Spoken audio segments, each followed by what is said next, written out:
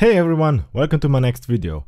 And in this one, I'm gonna again continue on my build series because this is what I've been apparently infatuated with the past few months.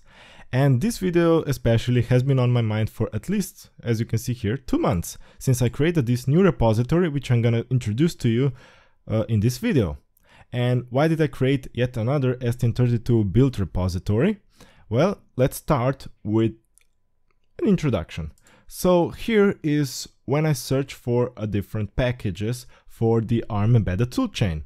Well, my coworker compiled my project, but it failed because, well, the C++ version was not compatible. But he was running Debian with some other package repository, but I'm running Fedora 35 on my work computer. So what's the deal? Well, if you look here, the Debian 10 houses the version 7 of the ARM toolchain, which is quite old. It's version 2018. And a bit newer, Debian 11 houses just version 8. Now the Ubuntu 20.04, which is quite ubiquitous, houses a bit newer version 9, which can support a few C++20 features, which were really crucial on our project, but not all of them. So thankfully, in the newest release 22.04, it supports the 10.3, which is great. But if you look at the different name of this the same package group, on Arch Linux they already have the version 12, and on Fedora 35, which is what I use, it's version 11, which is quite new, and it's very great. And what's the problem here? So we have different repositories for different operating systems, in this case Linux distributions, and they all have different repository for the ARM embedded toolchain. So if you're sharing your code between different people and you're using, as myself, quite the newest C++20 features, and C++23 is coming soon, then there can be a bit of compatibility issue if you just post your raw repository online and people can't compile it because they have some weird issues. Well, in that case, you could resort to going to the ARM's toolchain website, which is this link over here, and they house the version 10.3 over here as of now. But you can download the raw repository over here and install it manually on your system, which I'm gonna go to it in the future. And this is all and well, but you might want to have a different repository or some other tools, and they're not compatible because different people have different computers. So what can we do about this? Well, in one of the videos I described how to use CMake. So this is a bit homogenizing the raw building part of the STM32. And then I created a repository for it, which has some traffic, which is quite nice. And it's really basic. It's just the STM32 project along with a few CMake files like the CMake, the help or Makefile, and the toolchain file over here. And I've also added a bit of nicks for myself over here, but the readme is short and concise, displaying different versions, how different operating systems and distributions install different packages and how they're called differently, and then a few commands, and that's it. But the versioning part bothered me, so I created this new repository, which kind of stems from this video when I started talking about this STM32 CMake project, and then in the later video when I started talking about how you can build the same project on Windows. And in this state of this repository, it had a few links which were not compatible on Windows, so you could not use it really natively. And it also had a few problems of the certain make commands that were not compatible on Windows as well. So now we have also the Windows Linux issue. And let's just bring all the people together and create one big repository just called STM32. So it's quite simply go to my GitHub pretzel/STM32 and you can find this repository. And I've prepared a little bit. I've created lots of examples. I've created documentation. I also included a license file, which is quite fancy if you ask me. And I've also added a tag. So I have a release tag version 1.0 with a short explanation when you can download it as a release file, or you can just check out onto the release branch. So you can just git checkout version 1.0 and it will take you to the correct commit. And as of now, this is the latest one. So the tag version 1.0 is currently pointing to the head as of today. But when I add a few things to this repository, and you're watching these videos a few months after this has been posted, then you can just check out to the correct version of this repository, and it will be the same as in this video right now. Now, the goal of this video is to traverse to this a bit bigger repository, and a few files can gain weight, especially the Makefile, and we're gonna go through the things that stayed the same, and the things that have changed, and the things that I have added.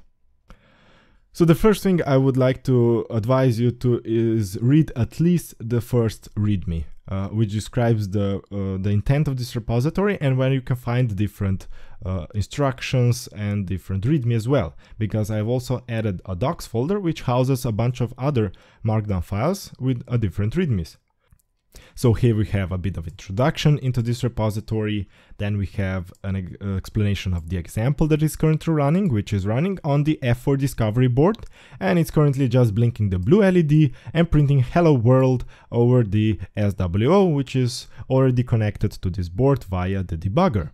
I'm not using printing hello world over UART because the UART is not connected on this version of development board, but if yours have, then please use it. Then the most important part is a workflow which describes the way you go about building your repository. Because building with CMake is still the same as in the previous videos, and the files have been just copied and just a little bit modified. But the way you go about building that can be different. So there are 3 ways as of now, and the first one is native, and the second one is using Docker or any containerization platform, and the third way is using the provided flake.nix. Well, there's actually a fourth one, which is just using the same computer for the entire project team, but that's not really useful, is it? Then I described the code style. Well, I'm using the Clang format, which is a useful tool from the Clang family, which uses the .clang format file, which is also housed in this repository over here. And this just sets up a few rules on how the code should look, and it's very useful before you commit any changes to just run the Clang format, which in my case just finds every C, H, and CPP and HPP file in this repository. So this is including the STM32 peripherals, and it's just gonna format all of them. You can also find this execution command later in the Makefiles. Also, I provided a few files that were for myself primarily, because there are a few commands that I've been returning to from time to time, and I forgot the option or a command or two. And a few code tips when I was debugging.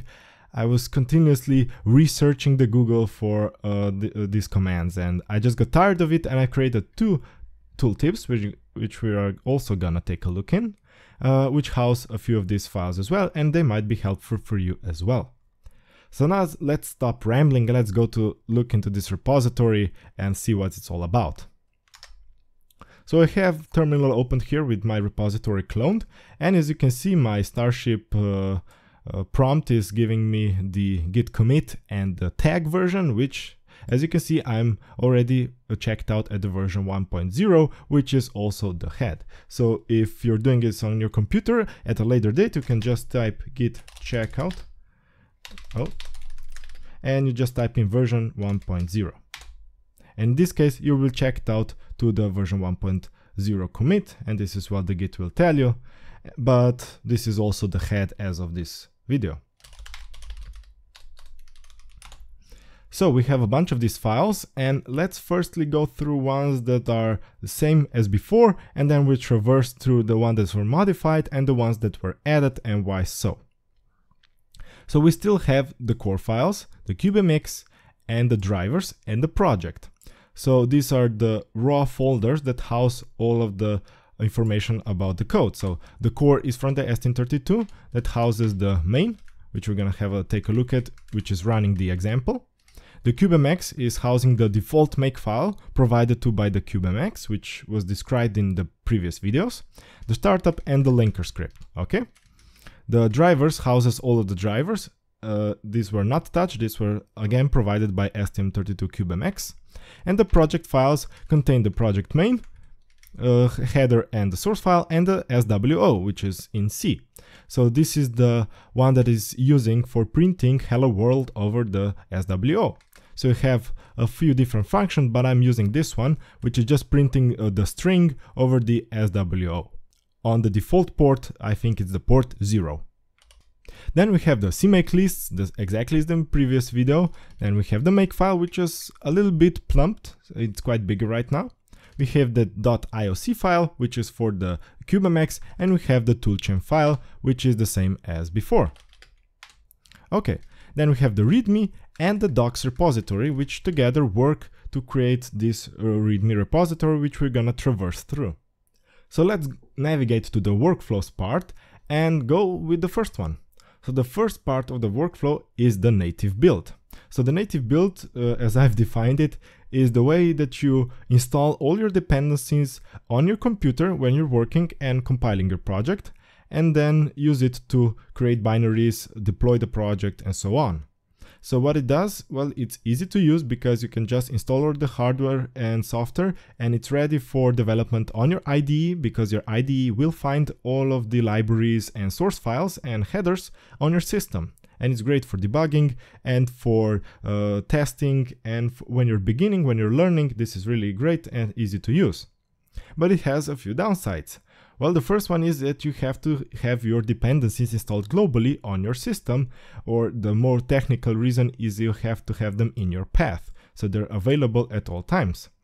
Well, this can be problematic when you're working in a team, or when you're sharing some specific software that requires some specific versions of certain tools, that when you're collaborating with different people, and they have different operating systems, different Linux distributions, they have different packages, as you saw in the beginning. And that's not really great. So I wouldn't, for my personal opinion, advise this for sharing any bigger projects just like that, when you're just saying, please install this set of tools and you're go, because that's not the case always.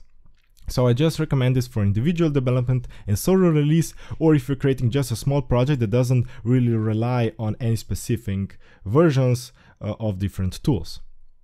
And now, when you have that out of the way, let's go to the dependency list. Well, of course, we're gonna need the CMake and Make for building the actual project, the ARM embedded toolchain, and please check out on your repositories whether it's called GCC ARM non-embedded, or just GCC ARM embedded, or ARM non-EAB GCC. And sometimes, like on Fedora, some parts of the toolchain are sold separately. So the newlib, which is the C library replacement, is as a separate tool, and the binutils is also a separate package. So you have to install that as well, or else your project will not compile. The Clang tools is optional, but I use it for the Clang format, for formatting, and the Clang tidy from time to time.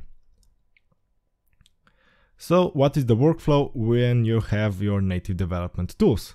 Well, you use the same Makefile that I provided before with these 4 commands. So if you just run make, the defaults to building the project with the provided threads. So if you just type in make, it will compile on one thread, but if you gave it the J flag, it will compile with all, or if you give it a number, it will compile with as many threads as you provided. The make clean will clean the folder, and make cmake will just rerun the cmake. So you can use this Makefile more as of a helper script, so you can avoid typing long commands manually. But it does a little bit more than that. It simplifies to a single tool that you can install on most operating systems and Linux distributions, and its version isn't that important. But the Makefile does a little bit more for this particular repository, for differentiating between different operating systems like Windows and Linux. If you want to avoid using the Makefile, of course, you can do everything on your own. So you can see that the CMake commit is quite long, and you have to modify it, just a little bit of it, if you have a different operating system. So in this case, for Linux, you have to provide it with the generator option of Unix makefiles, but on Windows, this is gonna be min.gw makefiles. Or if you're using Ninja or any other build tool, then you have to replace it with the appropriate name over here. And if you want to compile your project, you can just run make with the C options into the build repository that was created by the CMake, and it will compile it with no problems. Or you can omit the build tool that you're using and just call CMake again with the build flag and the folder in which the build folder is being built, and it will run the appropriate build tool regardless of what you chose. So if you chose over here Ninja, then over here it's gonna run Ninja, so you don't have to remember which build tool you're using. But now let's take a look at the Makefile, which is the reason why I've created it. So let's go back here and let's open it. So this Makefile, as I said, has gained weight from the previous videos and previous repositories, and that's not shaming, it has its own purpose. But as I said before, not all the files that are in this repository and not all the content in those files is needed for your particular project, and if it's not, you can remove it. So in this case, I have a few variables on the top, and this is one change from the previous times. As of now, the firmware name or the project name that's going to be built, so something.bin, depends on this Makefile. So in your CMake configuration, you also have to provide it with the name. So let's also open the CMake lists. And this is right at the beginning. So at the beginning, you set the project name. And as you can see, it expands a variable, which is different from before, because before I had a default name like firmware. Well, it's exactly the same as here, but I defined it from this Makefile over here. So when we pass it into the CMake configurations over here, we pass it with the variable expansion over here. So if you're not a fan of that, if you want to set the project name in the CMake file, then you can just omit this make option and here replace it with the project name. So if you just want to create the project name firmware, you can delete this and type in firmware. So this is what I want you to be aware of. There are also a few options like CMake export compile commands, which is currently by default on, so you can use this file for all the IDEs. The toolchain file is self-explanatory. The build type and the build dir are also important, which is on the top. And the generator, which is what the CMake will generate for. So I'm using Make, therefore I'm by default using the Unix Make files on the Unix platform. And if you're Windows, this is what this if statement is for. If you're using Windows, it's gonna use the mingw make files, which makes sense. And this is what this part here, if you're wondering, this is just detecting the operating system. On Windows, this OS will expand into Windows NT. On Linux, it will expand into nothing. And if it expands into nothing, it's gonna populate the name of your current Unix operating system. In case of Linux, it's gonna platform Linux. This part is quite the same as before. Also, the Clang formatting part is quite the same, but I've also now added a bit of flashing part as well. So in the previous video, I described 5 ways of building your project and flashing it into your repository, and I've included 2 of them here. So the STFlash and the JLink. So if you're using STFlash, you just have to make sure that your project is built successfully and then just flash it onto your microcontroller. So here we run the STFlash command that writes into the default flash location on the STM32, and here is the location of the binary file once it's built. And as I found out just right now, I already have the firmware expanded variable, which will be the build directory and the project name.bin. But what the hell, so you can just replace this with the firmware expanded. Also, the JLink is over here. So the JLink is an interactive tool, but you can provide it with a script and it will traverse a text file with different commands and execute them, so you don't have to do it manually by hand. So just here create this script file inside of the build directory. So once you run make clean, it also disappears. So this is for the native Makefile. So it's quite larger, but if you're using Windows or Linux and decide on what platform you're using, you can just destroy these lines and just replace this line over here with either Unix Makefiles or mingw or Ninja or whatever. So you don't need these lines over here. Others, of course, if you're not using any of these build flashing tools, then you're already gonna omit these lines anyways. So that's for the Makefile. So it's quite similar to before, but I added a few things to make it either platform compatible for Windows and Linux, and also I've added some flashing examples so you can follow them along. So let's give, of course, a demonstration. So let's clean this terminal. So again, if you run make clean, just to make sure that everything is empty, it cleans. And if you run make with 8 threads, it will firstly launch the CMake with this large command. And then it will compile the project, export the elf, and this is it. And if I run it again, it will know that it's already built. So inside the build directory, we have the firmware.bin, firmware.elf, the map file, and the compile commands, which can be used by your IDE like VS Code. Also, we can just run this command manually, so let's just copy it over here and paste it over here. Oh, round clipboard and run it. So we just ran it manually, and then, as I said before, you can just run it with the build, and the history is already here. And you don't need to specify the build tool. So if you're using Make, okay, it's gonna launch Make, but if you're using Ninja, well, it's gonna use Ninja, so it doesn't care. But you could also use clean, configure it again, and just run Make with the C option. So it's gonna build in another directory with 8 threads, and it's not gonna print the different messages, and this is gonna do quite the same.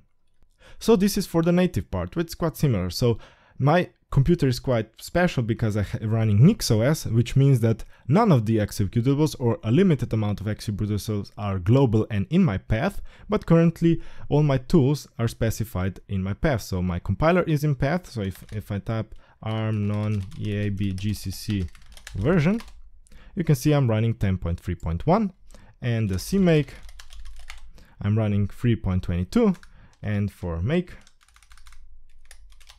I'm running the version 4.3, and also Clang format I'm running the version 13. And let's give an example of Clang format. So just run make format and give it, let's say, 14 threads.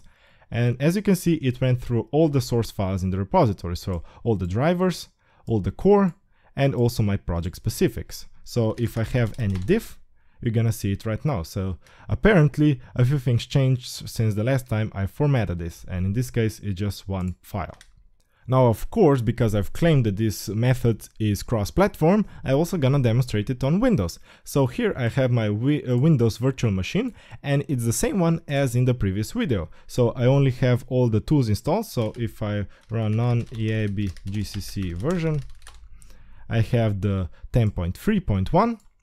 I also have Make, which is currently just an alias. So if I type Make, you can see it's an alias to MinGW32 Make. And I also have CMake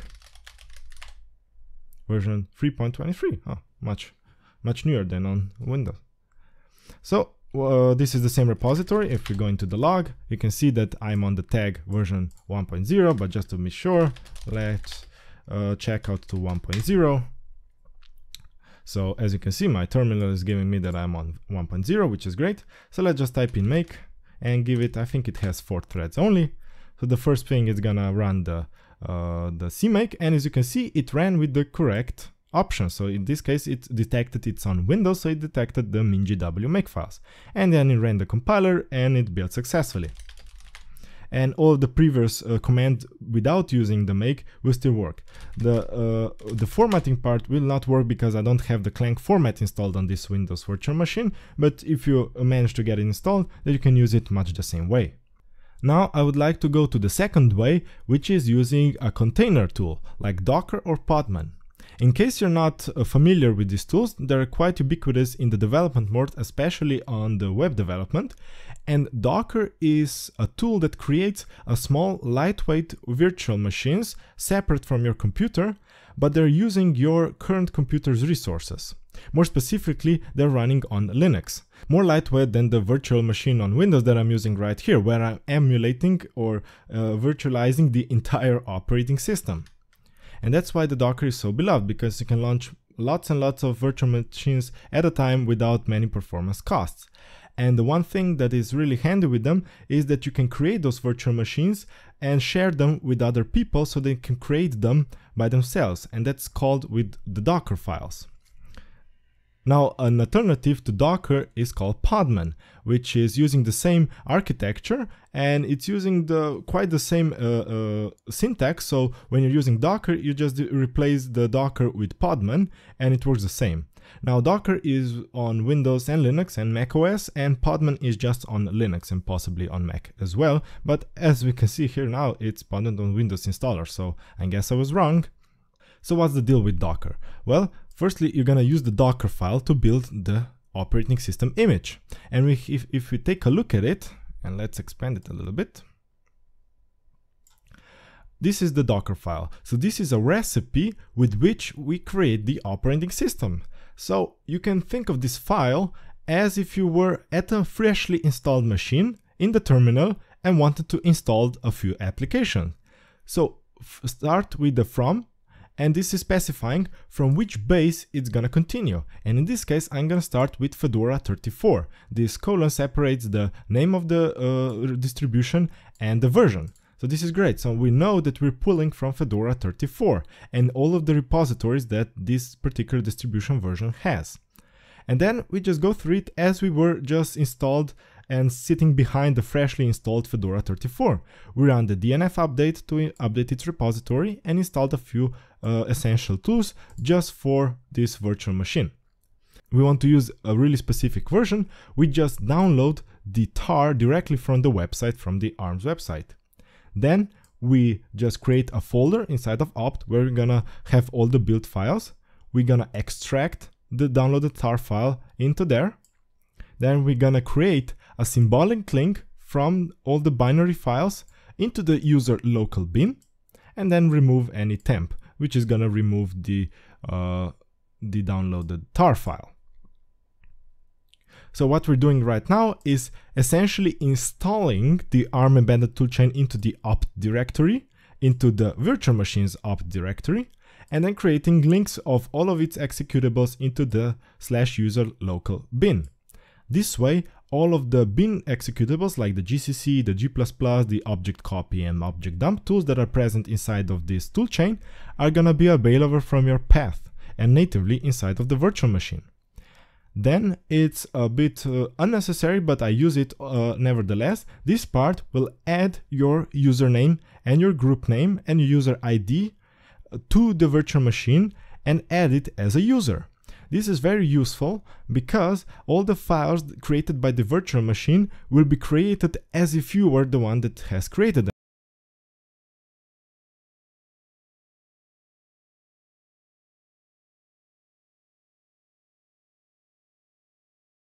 Because it's gonna create them with the same user ID and the same group ID and the same style of permissions like you.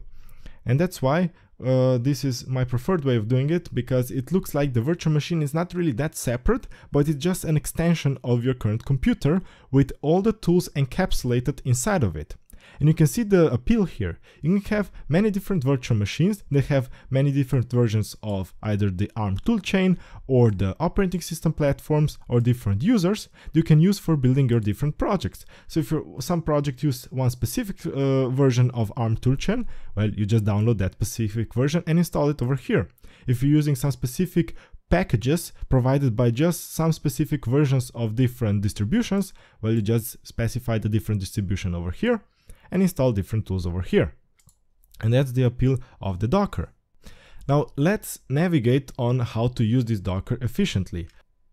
Specified readme, and here I create a few pros and cons. So the pros is, well, it's minimal dependencies. You only need your Docker tool or Podman, or optionally you can have the Make. It all stores all the image files, structures in a separate folder, so you're not polluting your operating system. So you can have tons of different Docker images, which have different compiler versions and different tools. These different versions are not going to pollute your computer. And it's cross-platform, except with Podman, but I need to update that because apparently not anymore.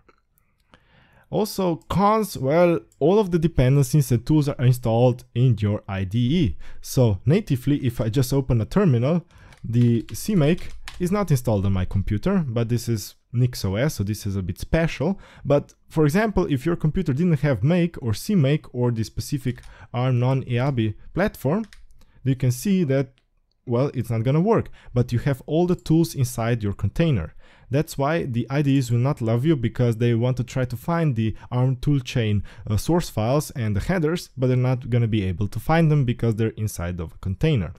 So for this reason, I recommend the container for releasing. So when you're working in a group or solo, you provide a container which just builds the project and gives you the binary file. And this is all you need to do to flash onto your microcontroller. And this is great because you just need to create the final executable, and it's not really for development purpose.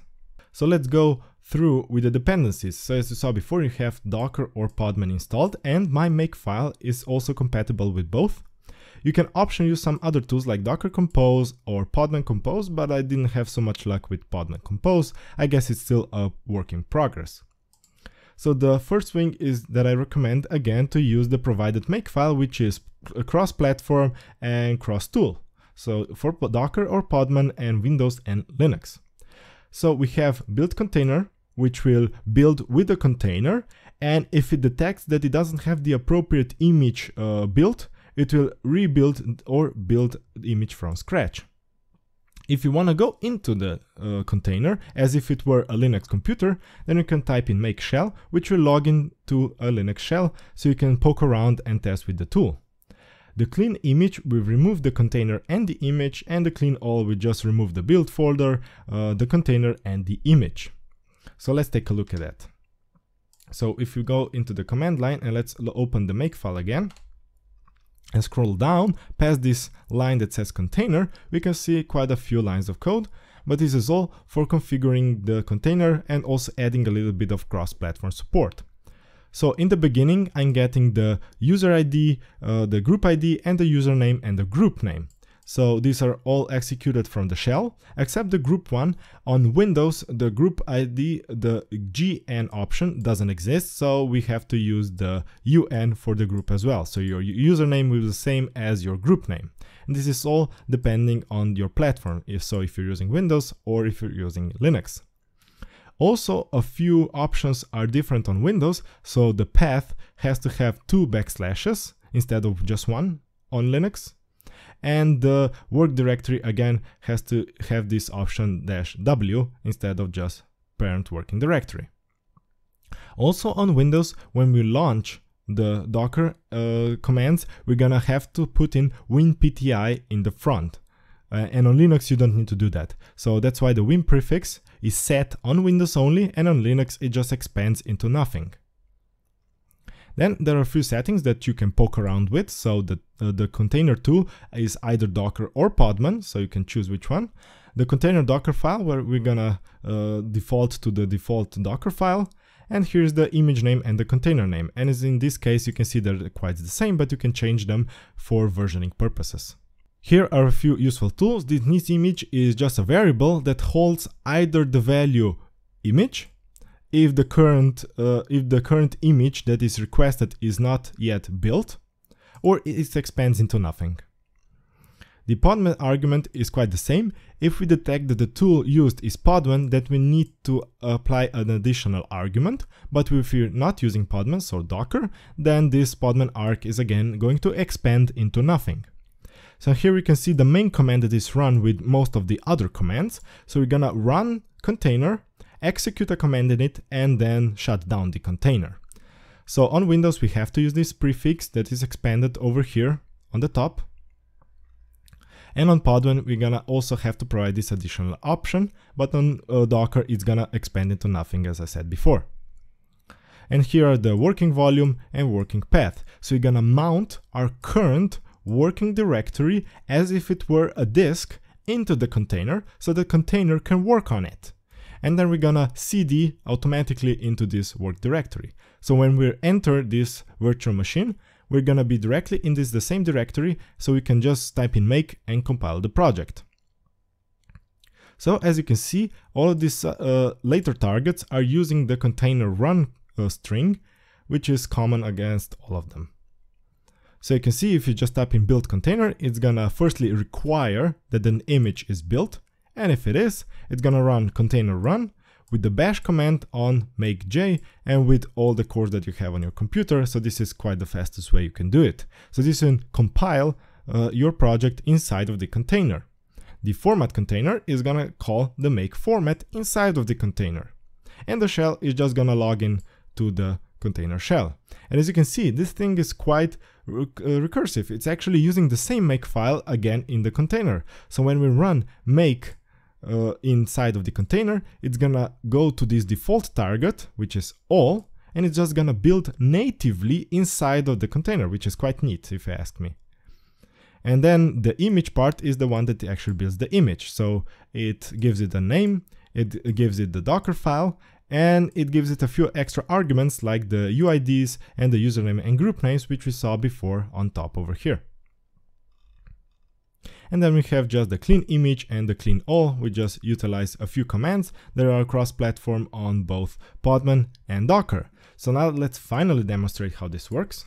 So if I go over here to this terminal, let's first clean the repository because the build products are gonna be different.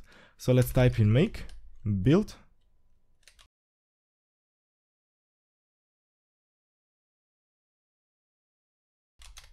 container. And I can also specify some variable values from here, but let's firstly go by default, which is gonna be with Docker. And you can see it was just like that. So this was all happening inside of a container. So let's go see the command. So this is the command that was executed. So as you can see that the Docker was run on the Fedora ARM embedded dev, which is the image that was built. It mounted the current working directory as if it were in /workdir on the virtual machine and seed it into it. And then a few options, and then it ran make J16. And all of these commands that you can see right here were ran from the virtual machine. So if you see the build directory is here, and if you seed it into it, we can see that it has been built by me. So it's the same as if I did it on my native computer. And that's because we provided with our own credentials and with the needed permissions, so it built it as if it were on our machine. And that's great because we have all the files here. But here's the catch. That's why I didn't say it is good for the native development. If we look at the compile commands and look on which tool is gonna run, it's gonna run the ARM non-IABI GCC from /user/local/bin, which is just what we told before. So if we go into the Docker file, this is where I put all the symbolic links into. So /user/local/bin. So this is where all the links to the executables are, but they're not in my computer. So if we go in user local bin, there's nothing in here. So in my computer specifically, they're not here at all. So if I would try to use an IDE, it wouldn't find the compiler. So that would be a problem. But other than that, we got our executable, and that's the goal. Also, we can clean again and run that compile again with the container tool Podman. So we can just change the type of tool that it's used. So in this case, it's going to use Podman, and it's going to work exactly the same. But in this case, it's going to run Podman instead of Docker. And again, to show you that it's cross-platform and in the Windows detection works on everything, let's go into my Windows virtual machine, which I've tricked into thinking it's running on actual hardware. So you can see it's reporting that it's running on an actual processor, in this case Epic ROM. And that's how I was able to install Docker. So I have Docker installed and Windows subsystem for Linux, and I can run make build container. And if I run this, it's gonna run, as you can see, it put wimpti in the front because this is required on Linux, and also the path directory is different, but everything is working the same. Now, I'm running a virtual machine or a container inside a virtual machine, so of course this is going really slow, but to demonstrate, it actually works on a Windows platform. So please do test this on your computer, and if you have any problems, do shoot me a pull request and I'll verify it. So here you can see everything works as expected. And the neat thing is, we can do the formatting on the container as well. Because I said I don't have Clang format installed on my Windows machine, but we can run make format container. So now we run the virtual container and Clang format is installed in the container. So that's why we can run Clang format in the container, even though I don't have it installed on my machine, which is quite useful if you don't have all the tools necessary on your native build machine. So this is another plus of the container. Of course, there are some other tools like Docker Compose that you can read into. I have everything described over here, so how you can use the Docker Compose. Again, if you're just using Docker without the Makefile, you're gonna have a bit longer commands. So in this case, the build command is quite long for all these additional arguments. And of course, don't forget to replace the group name is UN instead of GN, as in Linux. So that's one catch. And all the other commands are here as well, if you don't want to use the make in this case. So in this case, the minimum dependencies are just the Docker tool. Now we just traversed through most of it. I'll leave the next part for a future videos because it's quite a can of worms and it's quite heavy to take it all. You have to know quite a lot and I'm still in the process of learning so we're gonna ignore the flake files, the environment.rc and the default.next files for now. As I mentioned before, Docker Compose is also a tool you can use, so here's the file, and if you're into Docker and you want to use the Docker Compose, then just read the rest of my readme and you can follow it along with no problem. We also discussed the Makefile, readmes and the git ignore files, so we practically covered everything in this repository. The one last thing I want to touch upon is the extra tooltips and extra code tips. So we can click on this link. It gives us to the tools.md, and these are some of the tools that, again, as I said before, I've returned to from time to time and I forget a few options. So in this case, object dump is a useful tool for viewing parts of your binary or your executable, so .o files and .l files or also the .bin files.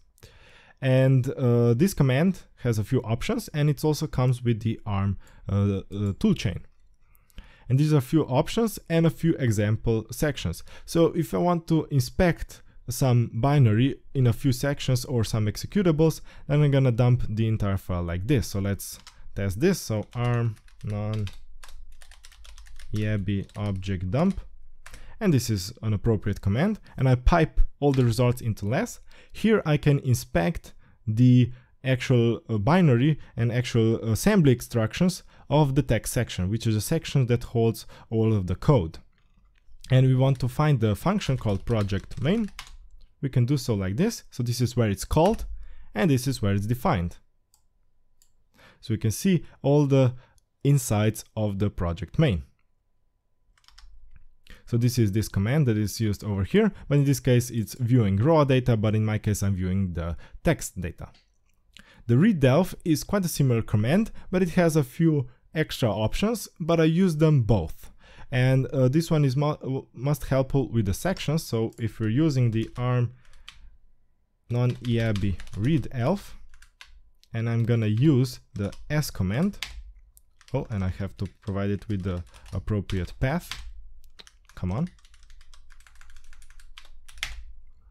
Here I'm viewing all the sections of this executable. So these are different parts in memory that are used for making this project work. So here we have the interrupt table, the functions, the read-only data, we have the initial values for all the global variables and the zero initialized global variables and stuff like that. So this is useful when you're debugging, and it's also an idea for a future video as well.